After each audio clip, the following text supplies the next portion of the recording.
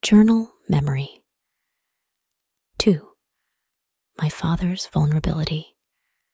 My father and I awoke standing side by side in vast redwood forest. A young 3.5-foot tall gnome with long acorn-colored approached us.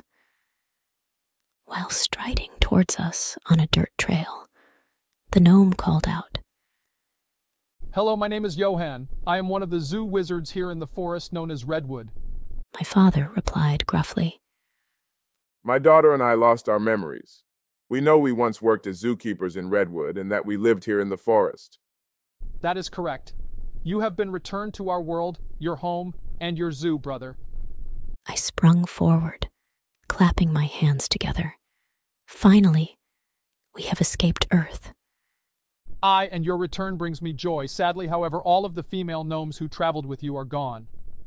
The young wizard kicked at a rock embedded in the dirt trail as he went on to remind us of our lost companions.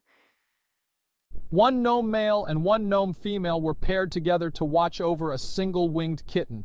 The men dispatched their female partners and stole the kittens. I gasped in astonishment, shock, and disbelief. I stared down the long, empty trail behind me, half expecting to see the large group of gnomes who the humans had helped return to Earth alongside me and my father. I remembered the 16 bearded gnomes in the group, each gnome man bearing the rugged facial features of a stubborn dwarf. These dwarf-looking gnomes had been trusted with protecting 16 young gnome women and 16 equally innocent winged animals. By the gods, why did they commit such vile crimes? I demanded. Appearing perhaps too shocked to speak, my father nearly fell into a nearby redwood tree. He grasped the tree with both hands, leaning into the tree's bulk. When I tried to help him, my embarrassed father waved me away. A brief memory of my past returned to me unexpectedly. I recall a day during my childhood, I assumed.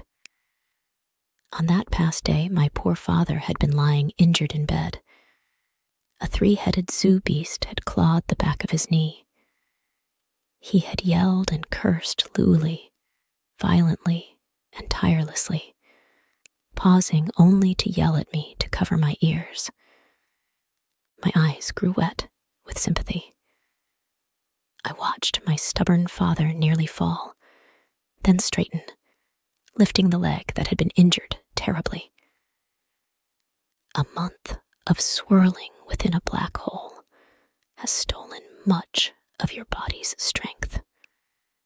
Johann's appearance shifted from a plump-faced youth to appear as his future self, a deflated-looking, white-haired man. I did not blink.